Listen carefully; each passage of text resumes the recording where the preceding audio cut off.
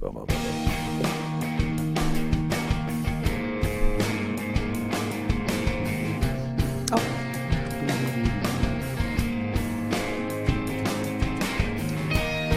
is the time, this is the place, and this is FC3 Monkey Business, your one-stop shop for everything geeky. And since everything is geeky, if you love it enough, you never know what you're gonna get. Well, you're about to find out, because this is your host, IMC, and this week, here's what you're gonna get.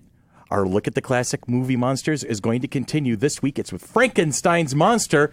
After that, stick around for our upcoming events and our question of the week. Hi. Hello. Hello, everybody. Hi.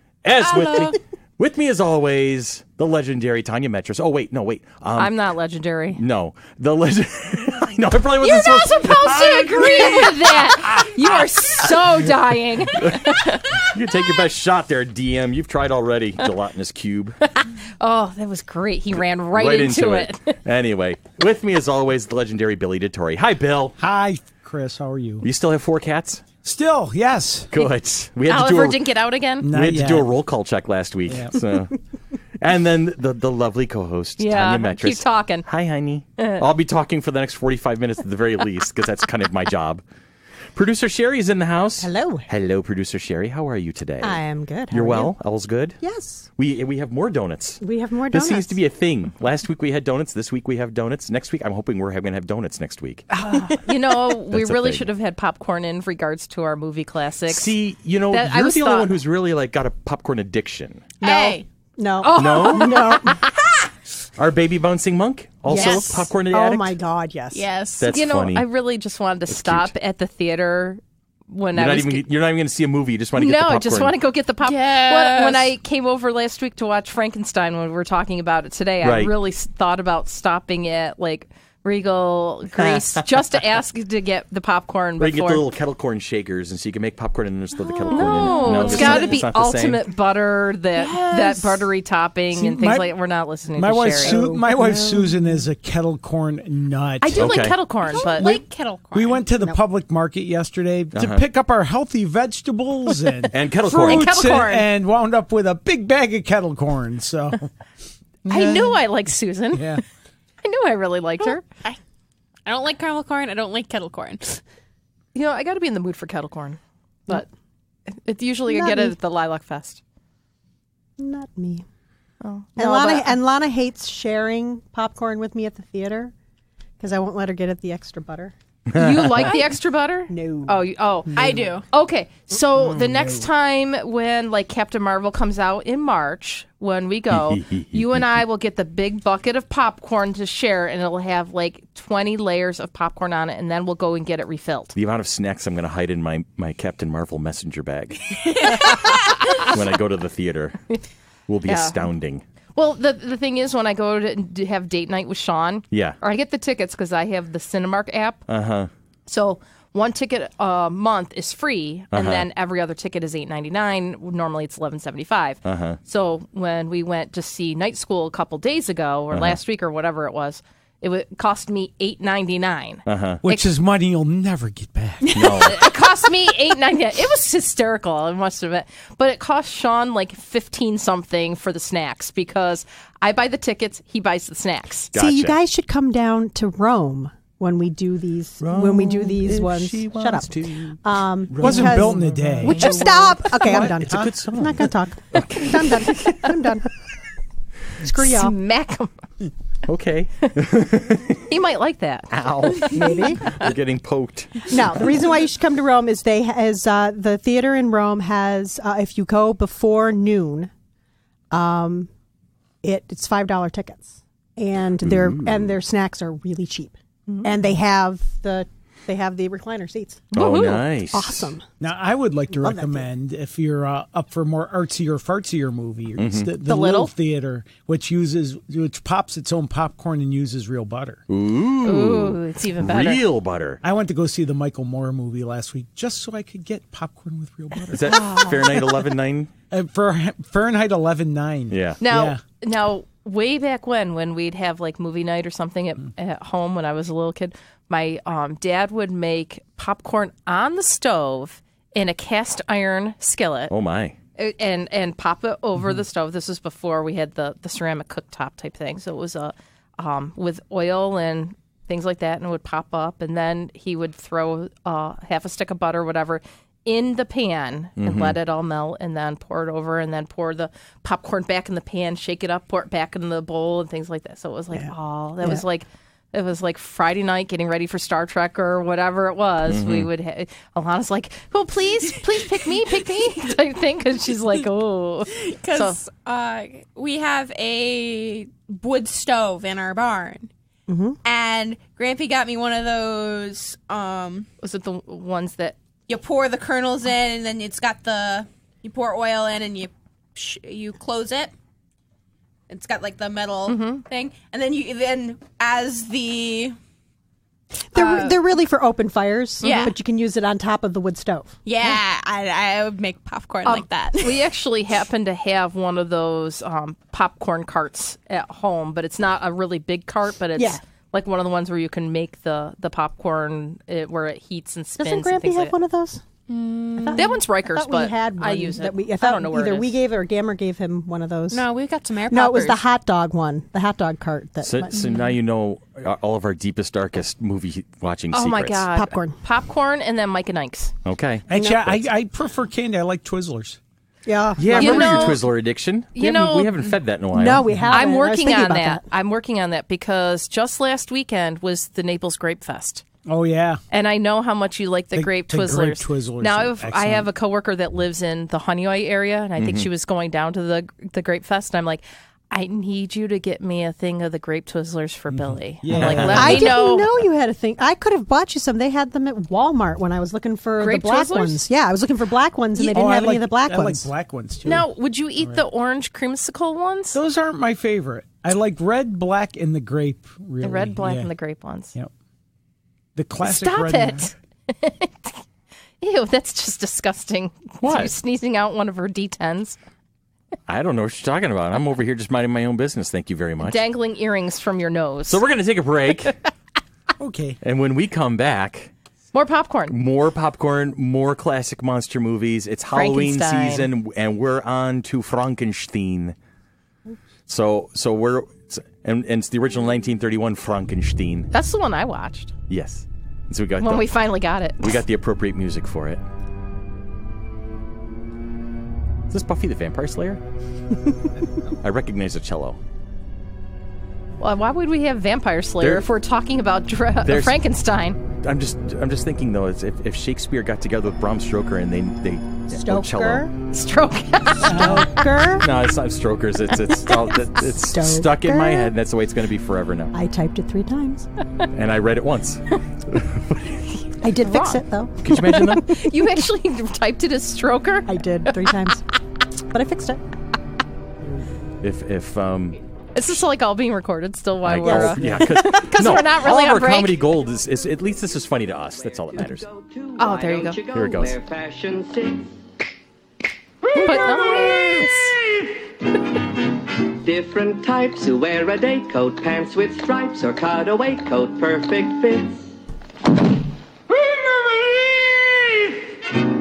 Dressed up like $1 million trooper, trying mighty hard to look like Gary Cooper. Come, let's mix where Rockefellers walk with sticks or umbrellas in their midst.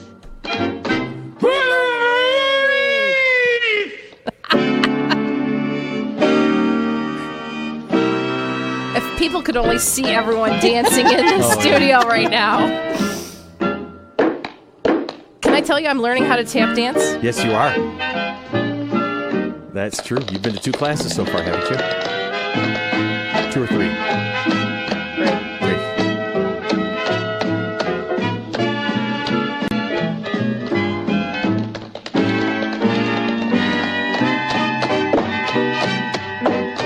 So now I have to go back and watch this movie to... I own it. Do you? Yeah. I had to tap dance for a musical. I might be able to rent it for $2.99 on Google Play. There you go. And there we have it. Frankenstein's creature. Keep playing this. This is good. Has many differences from other popular monsters associated with Halloween. Rather than being based off an ancient legend, religious concept, or historical figure, his origin is rooted solely in literature, being confined to one book. Despite this, public perception of the creature has changed greatly since the publication of the original novel, leading to wildly different styles and plot lines in its many film adaptations. First published anonymously in 1818, Mary Shelley's book is considered to be the very first science fiction novel, and is very different from many of the films later derived from it. Wow. I'm just going to jam out for a little while. I'm loving this. What truly is this? What's it? It's Frankenstein by Edgar Winter Group. Oh, very nice. Apart from the book, Mary Shelley is a fascinating individual. I've heard a lot of little anecdotes about her, but I don't think I've really looked into her so much. She was 18. She was 18 when she wrote it? When it was published. Oh, wow. So she started writing it when she was 16. I heard, and I don't know if it's urban legend or not, but I heard a story that she was basically hanging out with the other writers. She was hanging out with Percy Shelley, who she eventually married. She was not married to him at the time. Okay. Byron, Lord Byron. Lord Byron, okay. And somebody we mentioned in the last one, John Polidori. Okay. And her sister, who at the time was dating Byron. Okay. And they courting back in the early 1800s. No, they were sleeping together. Oh, just it. Yeah, okay. They had a child together. Gotcha. Yeah.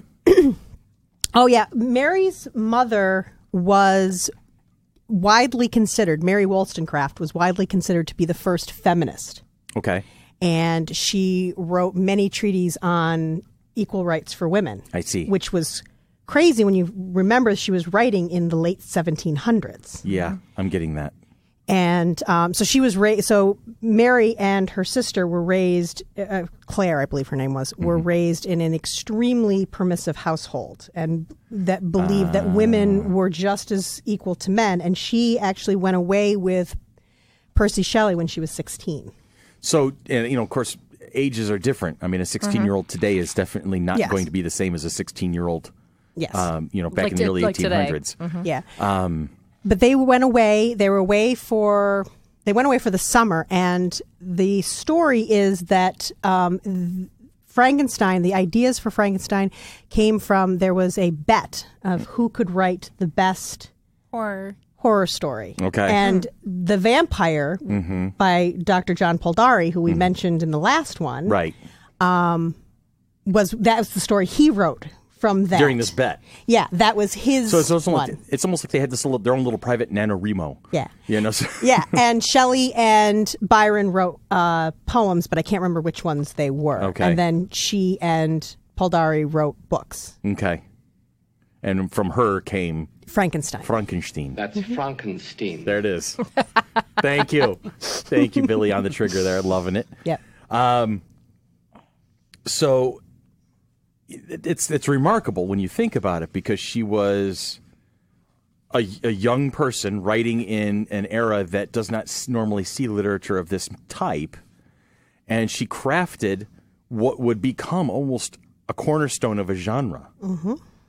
And it's endured. Now, that original book, have you ever read the original Frankenstein itself? How was it? So has Monk. So has Monk. I have not. I had to do it for school.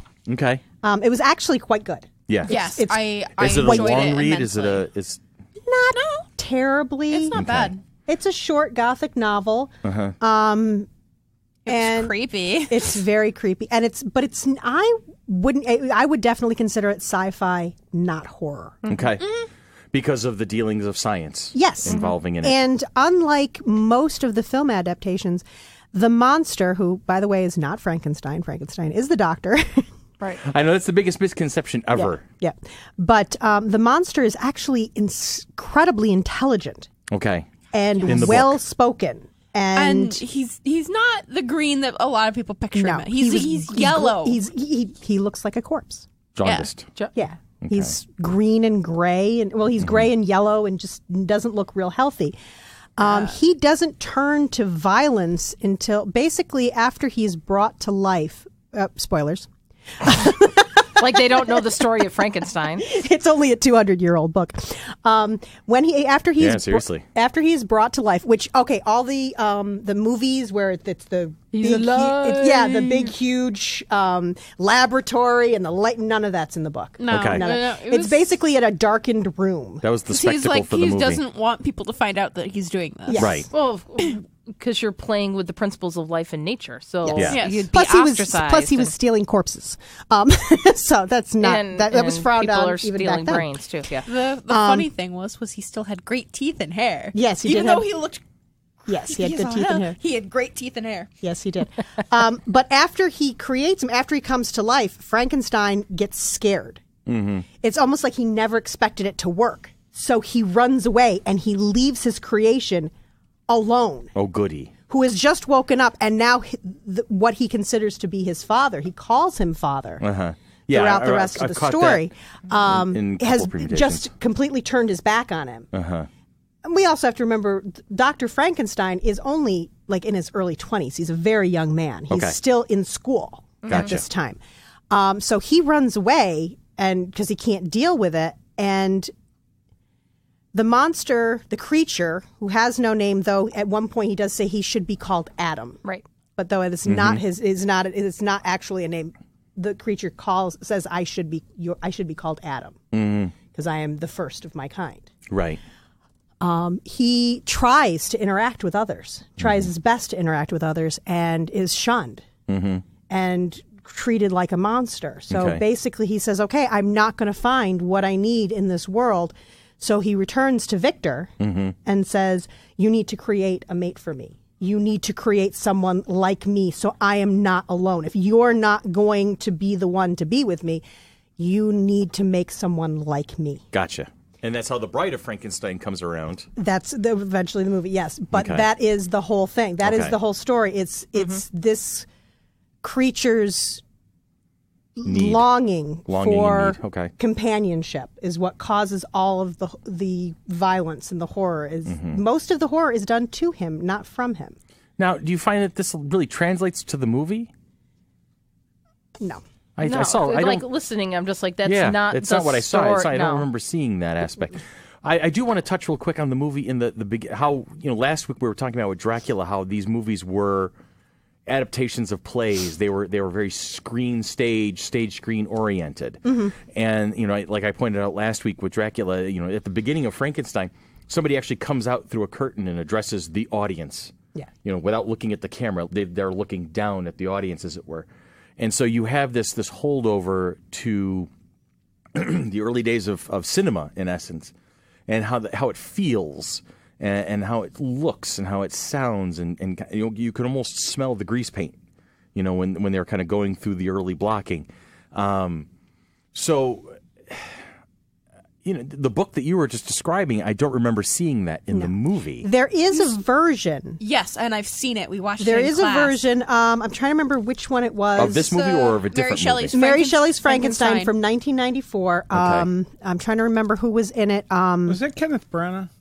Yes. I think so. It was. Yes, he directed it, and it was, oh my God. It was good. It's a very faithful retelling of the story, but it did really bad. Yes, that's what Robert Duvall plays the creature. I saw it at the theater, yeah. Okay. Yeah, it didn't do well. It didn't do because it was too authentic, probably. It wasn't flashy enough. Yeah. Hollywood sucks. Yeah. Anyway. But yes, but what I find interesting is this is Frankenstein, the one we're talking about. It came out the same year. It came out after Dracula because actually Bela Lugosi was offered the role. Of the creature, but both he and John Carradine later turned down the role of the creature because no talking parts, and they didn't want to not talk. I see. Though they both played Dracula at some point. You all right over there? Yeah, I'm just throwing the microphone off and things like that. So never mind. Leave me alone. There's a Star Wars connection. Really? David Prowse played. Who was inside the Darth Vader suit, played the monster in 3 films. Really? Yeah. Huh. And then his voice was dubbed over by James Earl Jones. I couldn't see James Earl Jones going, with authority. With authority. That deep resonance. Oh, my God, that'd be awesome. Anyway. That's Java. Yeah, there you go. And Igor is not an original character. Nope. Not from the book and that's or the funny. movies. Tanya and I were watching Frankenstein the other day, and I was like, "Where's Igor? Is that Did he supposed to be reference Igor? Are they calling him Igor?" And then no, it's Fritz. Oh, okay. Yep. Where's Igor? Son of Frankenstein. Son of Frankenstein's where Igor shows up. Sequel. Now, is Igor in the book? No. So Igor is a creation of Hollywood film. In fact, there's not. He doesn't have an assistant. He really doesn't. Though in part of the book, he has a friend who's helping him, sort of. And he also has a mentor at some point. Yeah. And let me tell you, Fritz was a nimble little hunchback. At least in the movie, God, he was climb up there. He was climbing up. And that was a really sharp knife too. Yes, it was, because one swipe and that guy was falling. That was it. So, Billy, you're our classic monster movie expert. Yes. This has been your thing. You're growing up now. We're talking about the big three, the classic trilogy this month. Dracula, and then Frankenstein today, and then next man. We're going to talk about Wolf Week. Yep. Do you see where that thought pattern was going? Are you turning into a wolf? Chris needs more sleep. Film at 11. That's not news. Where's this one rank in your personal opinion? I like this one a lot. Yeah. There's the famous scene of the monster with the little girl. Right. She's throwing pretty things into the water. She's throwing flowers in, and eventually he tosses her in. But because of the way the movie was edited for the times, they just cut from. They don't show the monster throwing her in. So he could have done much worse stuff to her if you left to your own imagination. Oh, yeah. Boris Karloff wanted the scene removed. He begged to have the scene removed because he thought it was horrifying. And they were afraid that the little girl was going to be terrified of him in the costume. She loved him. Oh, yeah. She just ran right up to him, thought he was the coolest thing ever. As a little kid seeing this, the monster is the scary guy, but when you watch it as a teenager, as a grown-up, you realize the undertonings of the monster being sweet and naive and gentle until pushed. Yeah.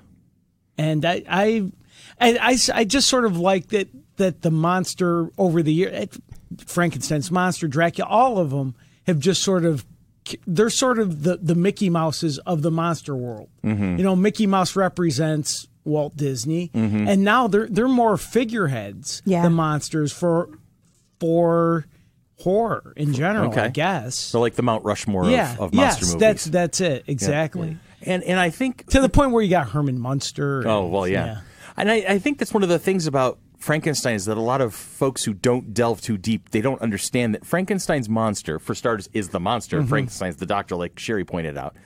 But the monster himself was not born and suddenly evil and wants to destroy and just kill things. He's not a monster per se. He was just an abomination, a creation. And he was just trying to fit in. He was trying to belong. He had that longing, that need to be a part of something, to understand what the hell's happening to him. And that whole interaction with the little girl was so amazing because you can see that here's this creature who, for decades, a century now at this point, 2 centuries as far as the book is concerned, has horrified people at the mere mention of the name. But if you look at the character itself, this is not an evil, this is not a villain.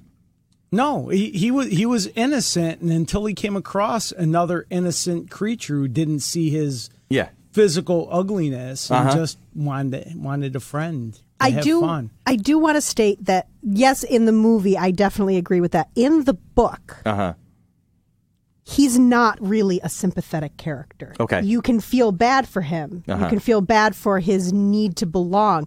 But he does horrific things in order to get Victor. He mutilates Victor's brother in order to get Victor to come home because he couldn't find him. Well, Victor's brother had it coming.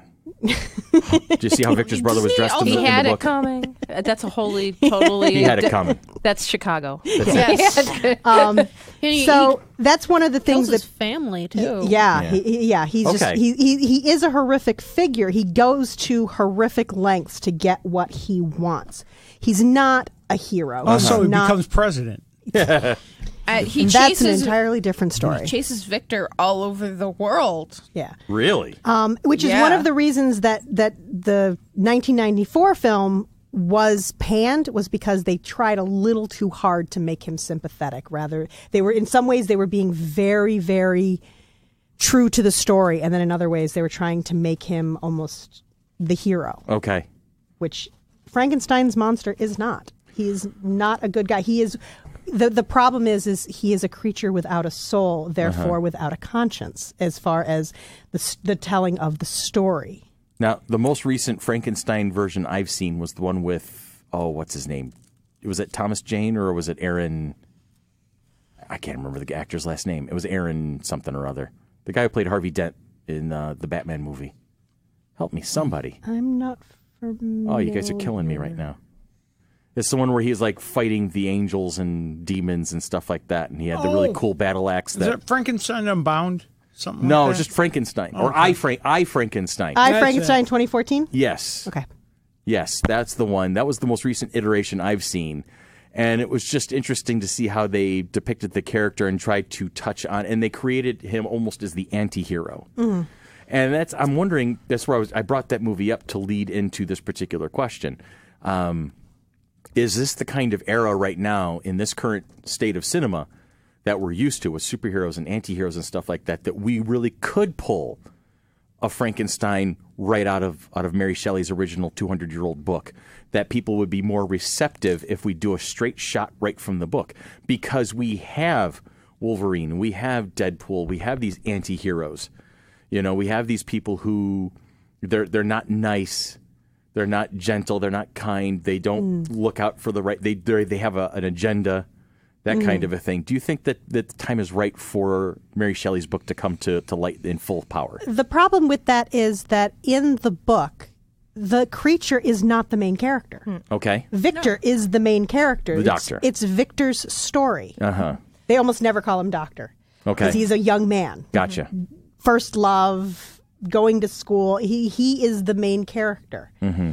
And it's the horror that he's dealing with. I see. Throughout the story. Mm-hmm. I mean, one of the main reasons why he decides to help the creature is because when the creature kills his brother, right, his adopted sister, kind of, it was a girl who his family took in, but that it was always assumed he would marry someday. She's blamed for the death of his brother, because they were both trapped outside of town overnight, and she lived and he died. Mm-hmm. So he's doing it to protect her, not because he feels bad for what the creature's going through. It's to protect the woman he loves. He is the main character. That's the thing. So I can see where you're going, but you would have to do it not as a strict adaptation, because the creature is not the main character. All right. The formatting of the book was really cool too. In what way? Because it starts off. I know there are letters. Yeah, I'm jumping onto that. I'm jumping onto that because I'm on NewYorker.com, and it's The Strange and Twisted Life of Frankenstein. It's 4 stories in one: an allegory, a fable. Now, getting onto yours, an epistolary novel, which is all the letters, and an autobiography. Mm-hmm. A chaos literary fertility that left a young author at pains to explain her hideous progeny. When they put the they did the first theatrical production of Frankenstein in 1823. She's even saying it now. Mary Shelley had given birth to 4 children, had buried 3, lost another unnamed baby to a miscarriage so severe that she nearly died of bleeding that stopped only when her husband had her sit on ice. So, and then the monster was listed as a dash. So it's like, it is going back to like her life, because she was talking about finding her baby dead, and it was yellowed and whatever, it's all the pieces. It was a horrific thing. All the pieces of her life and things like that, and she published it anonymously initially. Yeah, for fear of criticism. Now, did she go through all of this? That was from after she wrote because she wrote the book when she was like 16, 17 She wrote the book in 1818. 1818, and you're telling me she was born in 1800. She was born in 1800. Oh yeah, she'd gone through all of this before she wrote the book. No, not by all. 1823. Okay, so she started going. She had one son, and she'd had the miscarriage. Mm-hmm. And then she had 2 more and lost those 2. So she wrote the book before her life happened in this regard. Yeah. So Well, she had the horrific miscarriage, which is what this is based on. I see. Yeah. Okay. So it says here that she began writing Frankenstein when she was 18, 2 years after she'd become pregnant with her first child, a baby she did not name. And it says, Nurse the baby read, she had written in her diary day after day until the 11th day. I woke in the night to give it a suck. It appeared to be sleeping so quietly that I would not wake it. Then in the morning, find my baby dead. With grief at that loss came the fear of a fever from the milk. Her breasts were swollen, inflamed, unsucked. Her sleep, too, grew fevered. Dreamt that my little baby came to life again, that it had only been cold, that we rubbed it before the fire and it lived, she wrote in her diary. And then she's like, awake and find no baby. Yeah. So damn, that's horrifying. Yeah. So, yeah. Okay. There is a movie based on... Isn't it coming out? I thought... No, there was a movie called Gothic. It's Gabrielle Byrne plays Byron. And I'm going to look... Are you looking that up? Because it was an amazing... And it's about that... That cluster of people. Yes, it was about that whole thing and where she got the ideas. Okay. Gabriel Byrne as Lord Byron, Julian Sands as Percy Bysshe Shelley, Natasha Richardson. Natasha Richardson plays Mary Shelley. The late Natasha? Yeah. Okay. It's 1986. Or former wife. What? Liam Neeson's late wife. Yes. Okay. Yes. She was amazing in it. She was amazing in it. It was an amazing film. Gotcha. I've watched it several times. It's a little over the top, but I think for what it's telling, the story it's telling, it needs to be, and there's some really disturbing visuals, which needs to be, because this is where the season for those. Leading up to her writing Frankenstein. Yeah, and Dr. Poldari's in it. The competition to write the horror story at Lake Geneva. Yes, Lake Geneva. Finally figured out the formatting for the book. Okay, go ahead. Starts off with letters from a captain, going how they picked up this weird passenger. Yeah, and it's Victor. And the captain gets the story from Victor. So you hear about it all through Victor's point of view. And then there's small bits within Victor's story that are from the monster's point of view. Oh, okay. So you get 3 different points of view within the story. And it's really interesting. Sehr gut. Now, the very first film adaptation of Frankenstein apparently is from 1910. The Thomas Edison Company produced a one-reel film. The original negative was apparently destroyed in a fire in 1914, and the movie was thought to be forever lost, but more than 60 years later, Wisconsin film collector discovered that his archives included a nitrate print of a rare movie, and the rest is history. And you said that's available online, Cher? Yes, you can definitely find it out there. You there. said it was, what, 15 minutes? Yeah, it's 15 minutes long. It's very short. So it's the only film that Thomas Edison ever made. There you go. And there's a couple of movies from the silent film era, and then the film series by Universal Studios, which kind of gave birth to the cheesy movie theory. I'm thinking, because Frankenstein came out in 1931, but then Bride of Frankenstein, Son of Frankenstein, The Ghost of Frankenstein, Frankenstein meets the Wolfman. Woohoo! Some people feel that The Bride of Frankenstein is actually the better film. Okay. Yeah, it is. It's not cheesy. It's not cheesy. No, it's a very good film. It's an excellent movie. Her hairstyle does not throw that theory off? Nope. Okay. In fact, it's iconic. And then it is. Billy's one of Billy's favorite movies, Abbott and Costello Meet Frankenstein in 1948. Absolutely. And that's a good movie, you're saying. It's a very good movie. It's hilarious, but combines scaries. Okay. You get your scaries, you get your laughs. And it has Bela Lugosi and who's on first? What's on second? Exactly. I don't know's on third. Frankenstein's in. Abbott. But no, it's an excellent movie. Okay. And then the film series by Hammer Film Productions has really got to ratchet up the cheese, where you have The Curse of Frankenstein, Revenge of Frankenstein, The Evil of Frankenstein, Frankenstein Created Woman. That's one we got to watch. Yeah, it might explain a lot. Frankenstein and the Monster from Hell, and then just keeps on going and going and going. Flesh for Frankenstein. That's amazing. Oh, and that's the one you were talking about with Robert Duvall, Mary Shelley's Frankenstein, the film, 1994. Yes. And then I, Frankenstein, in 2014. But at some point, loosely based. Nowadays, the monster is referred to as Frankenstein, or that's how many people think. At what point does perception become reality? Never. Okay. So I watch an anime where they have Frankenstein as a character. His first name is Frank and his last name is Stein. They call him Dr. Stein throughout the anime. Nice. And he's constantly fighting with madness throughout the entire thing. Like, his madness is that he wants to... Madness takes control. Takes its toll. Takes its toll. It's a totally different movie. Anyway. And he's like, same concept, though. But isn't he creating a monster? Yes. Yeah. Yes. Yeah, it's the same concept. Rocky is, in essence, Frankenstein's monster. Rocky and is the think monster. of in the song, there's a light. Yeah, it's the lightning. And it's overhead at Frankenstein's place. Yeah.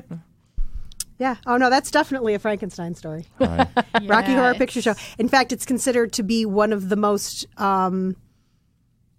successful Frankenstein adaptations. It bombed at the theater, but has lived in infamy for the rest of eternity at this point. Okay, if you're interested in the story of Frankenstein but don't want to read, because it can be a difficult read. It's 200 years old. The language is a little difficult. 200 years old, yeah. There's a podcast called Fictional by Jason Weiser, who he retells stories that are in the public domain, and one of the ones he did was Frankenstein, and it's an excellent adaptation. Okay. And he just reads, and he does very good. He's done a lot of different Call of Cthulhu and interesting, just all kinds of things. But that one in particular is that I remember that one being very, very good. Okay. All right. So we're going to take a quick break. We're going to wrap this one up for the day, and we're going to take a quick break. And when we come back, we got some events to talk about. We have a question of the week. So from here on in, it's just a matter of Halloween. Creatures, bad stuff, meat, monsters, and things. Bye. Watch Shelley. It's good.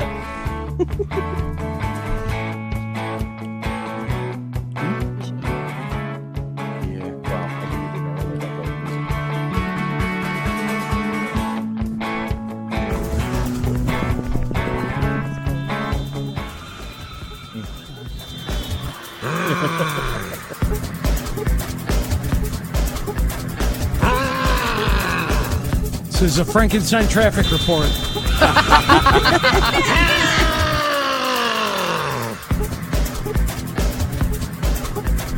Nice.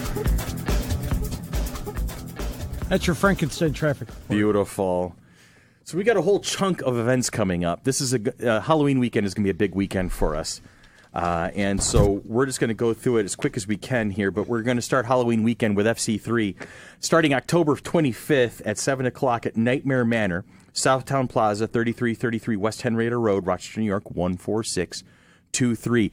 MMC and Nightmare Manor with special guest Michael Koski from The Walking Dead. Half of the shenanigators are going to be in town. Tickets are $20 at the door. Donations of children's books or school supplies accepted. To walk through with directors of Mighty Monkey Corporation and Michael Koski. Proceeds of the evening are going to go to MMC Education Programs, and please note that no discounts or coupons will apply to this special event. So that will be October 25th at the Nightmare Manor, which Tanya was saying last week. This could be the last. This is their last year. This is the last Nightmare Manor. Yes, so that's on their website that this is go their out last with a bang. You know, so join. Come scare Chris. Come scare. Well, no, Chris might be in the play at this. You know, I think I'm going to be right there because since Greg French is not in town, somebody has to be the other shenanigator. You're right. So go walk through and scare Chris. Yeah, okay, that might happen. All right, more startling, and startling Chris is a bad plan. I won't be there to do it. Sorry. All right, the very next day, October 26th from 7 to 11, limited number of tickets available for tasting and trivia at Knox Craft Cocktails and Comfort Foods. Again, Michael Koski, we're going to be keeping him busy that weekend. That's how we keep him out of trouble. Tickets are $35 and include a drink voucher, light food tastings, and an evening of trivia. That will be at Knox Craft Cocktails and Comfort Foods at the Village Gate Mall, our usual living room over there. So that's 26th. 25th, Nightmare Manor. 26th at Knox. What are we doing 27th and 28th, Tanya? We are going to be adopting kittens from Lollipop Farm at the Greeks. Oh, wait. Billy. That's Billy. No, Flower City Mini. We are probably going to be posted right near the Lollipop As we Farm always are. things in We're the theater wing but it is Flower City Mini-Con. Exhibitors, vendors, and artists. Tables for that weekend are only $75. So please contact Brian at FC3ROC.org if you are interested, and we will keep Billy out of Lollipop Farm. Yeah, that's Actually, according to Sherry, that might be the safe weekend for me because I really want a new black cat, but I guess they won't give me a black cat. I have a stuffed Halloween one. Weekend, they typically for Halloween. And that'll be both the 27th and 28th. Michael will probably be... There is talk about racing on those stuffed animals. Oh, that we did with the Power Rangers in February or March. So. I see Michael just tooling around the entire mall with it. Yeah, I don't have enough quarters for that. But he's looking forward to coming up again. So you, dear listener, our favorite listener, would you like to be a part of FC3 Monkey Business and the Mighty Monkey Corporation? Well, we've got a few ways of doing that. This is the business time.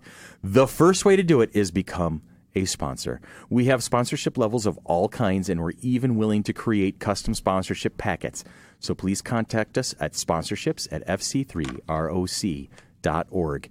The next way of joining us in the fun is by supporting us on Patreon. Please check us out at patreon.com/FC3ROC. All membership levels will include access to the Patreon-only blog, plus tons of great perks at all levels. Want to help others find the show? I would love it if you did. Please leave us a review wherever you listen to us. You can find us on Apple Podcast, Google Play, iHeartRadio, Spreaker, Podbean, YouTube, Stitcher, and if you're especially nice to us, we may even let you into the studio and you can watch it firsthand happening right there in front of you. Is there a place you find your podcast you can't find FC3 Monkey Business? Let us know, and we'll see about fixing that up for you. And please, please, please, please, please follow us on Twitter. Our handle is at FC3MB Podcast, and if you do follow us, say hi. We love it when you say hi. Hi. Hello. Hi. You know, that is one of the levels on Patreon. It is, isn't it? It is. Is getting to pick the topic and hang out. I wonder who would be the first person to do that. I would say James Irish would probably be one of the ones. James has even hinted that he's thinking about doing it. So I triple dog dare him. Uh-oh. See, that's a Christmas movie kind of reference. So we're in Halloween right now, so hang on to that for a couple months' time. All right, so we're going to jump into the question of the week, and we're going to wrap this particular podcast up for the day. Billy. Yes. What single work of fiction do you wish everyone would read, and why? See, I think that's all very subjective, especially in fiction. Exactly. I have favorites. 3 particular favorite works of fiction. I didn't want to go the comic book graphic route novel or way. I wanted to go actual novel. Okay. Hitchhiker's Guide to the Galaxy. Nice. The Stand by Stephen King. The World According to Garp by John Irving, which is a favorite. And actually, the one I really wish people would read is Wicked by Gregory Maguire. Okay. Because everybody thinks it's a light, fluffy Broadway musical, and it's not. And it's a political masterpiece. Oh, yeah. Oh, yes. And I wish more people would read the actual novel of Wicked. And while you're doing that, I'll be over here defying gravity. Okay. You do look like and Dina and Abby Delzime or whatever the hell John Travolta called her. Yeah. I love Idina Menzel. She is awesome. I really love her. She is awesome. Hey, Monk, how about you, darling? What single work of fiction do you wish everyone would read, and why? Nice. I have a hard time picking. You can pick a book. Just don't pick your nose. You can pick a friend's book. Just don't pick your friend's nose. Just don't pick your friend's book, I guess. I don't know. You just said she could. I'm contradiction wrapped in an enigma. Apparently. Surrounded by a taco. Surrounded by a taco. In a Baja. Do we need to come back to you? No, I particularly like a bunch of Mercedes Lackey's trilogies. Okay, so why do you think people should read the Valdemar books? The vast characters.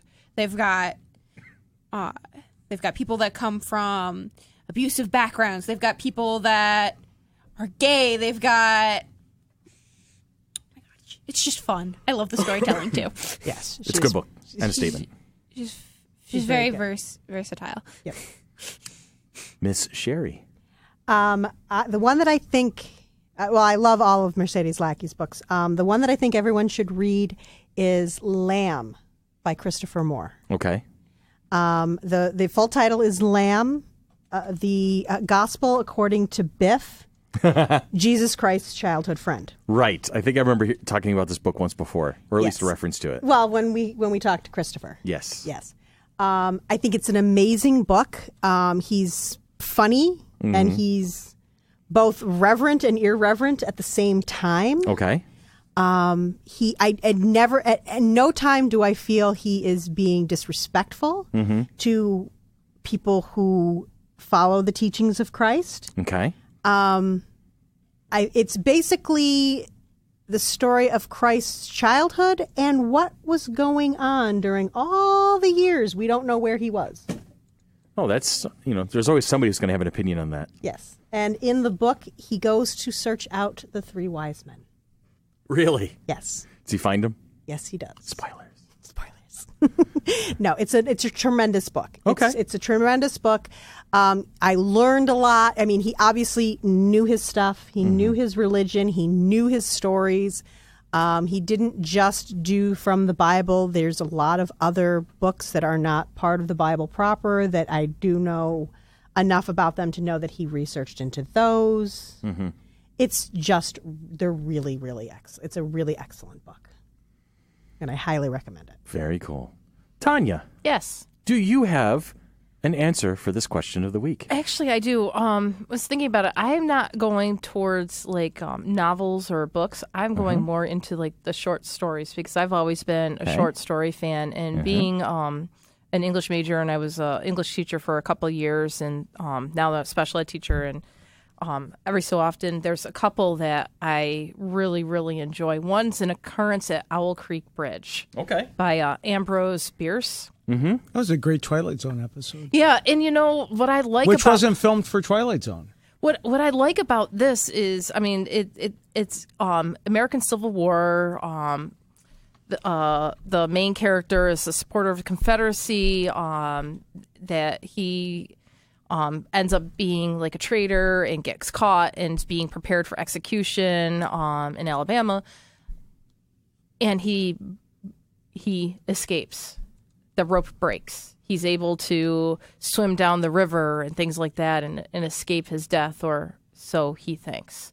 And it's like gives you all the imagery and stuff surrounding it and how it possibly could be, but it's just saying that there's no romance or glory in war, but he was trying to escape and getting back to his wife, and that was his whole thing. And then come to find out, he truly is hung at Owl Creek Bridge, but he believes that he has escaped. And it was everything racing through his head. And the last thing. And the last thing before he and finally it was passed. truly like the third part. He imagined it during the time that falling through the bridge and the noose breaking his neck. But it's such an amazing concept I've seen that done in other things, and I think that's just an incredible framing twist. technique. Yeah.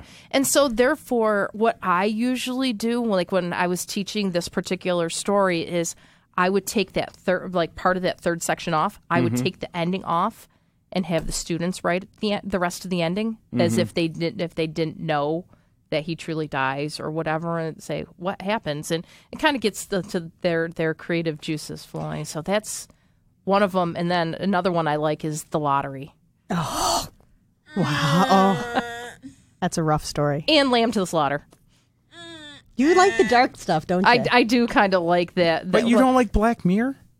It depends on what it is. It truly depends. Certain things of Black Mirror I liked, but not. I don't know. But that framing technique, isn't that what the Last Temptation of Christ was?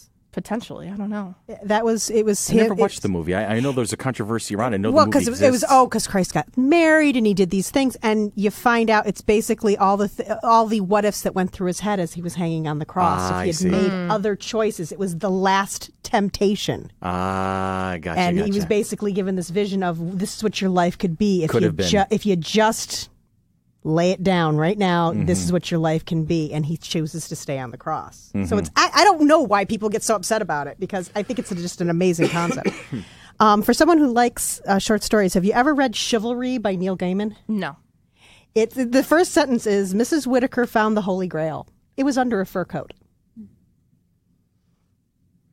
which is, I think, one of the best first lines of any story ever.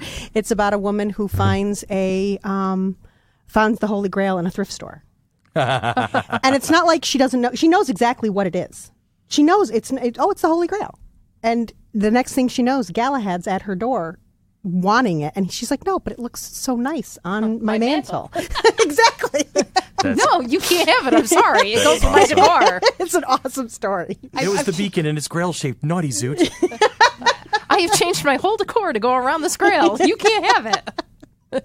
But it literally was because it would fit in my house. It would look on. It would fit with your decor. Yes, Absolutely. It would. Yeah. So yeah, I'm also like the Cask of Amontillado and the Telltale Heart. I'm definitely an Edgar Allan Poe fan. Though it's funny, for Edgar Allan Poe, my favorites are two of his lesser-known stories. Which ones? I love The Murders at Rue Morgue, which is considered to be the first detective story. Okay. And I love Hop Frog. I haven't heard of that one, I don't think. It's about a jester who's a midget. He's a dwarf, actually, and is treated awfully and what he does. I see. And it's an amazing story, but it's really creepy. And it's got a really creepy ending. That's Poe. Yeah. No, and I was mentioning Edgar Allan Poe last week to you when we were getting ready to watch Frankenstein and Dracula. It gave me like a whole sense of watching the film version of The Fall of the House of Usher. Yeah. So it was like the same aspect that I got. So, well, I've got two also. Mm-hmm. The first is Nightfall by Isaac Asimov. It was a science fiction novelette that he wrote in 1941. It was one of his first published pieces, I believe, if I remember my trivia on Asimov correctly, long before he published Foundation. It's in essence, it's about a planet where it's always in sunshine because of the way that it's in a system with multiple suns, but because of a confluence of events, the planet is going to go into darkness, into night, for the first time in like millennia. And so you have the citizenry who is used to nothing but 24-hour sunshine, and so it's a lot of people are treating it like end of the world. Some are treating it like a chance to learn. It's how you see society dealing with, in essence, kind of a sort of an apocalypse. And I remember reading it when I was in college and just being completely fascinated by it. Is it dystopian? Not really dystopian. It's more of a social commentary. Okay. Yeah. Using a science fiction angle to make commentary on it. And then the other book that I would strongly urge people to read is a simple little novel called The Fellowship of the Ring.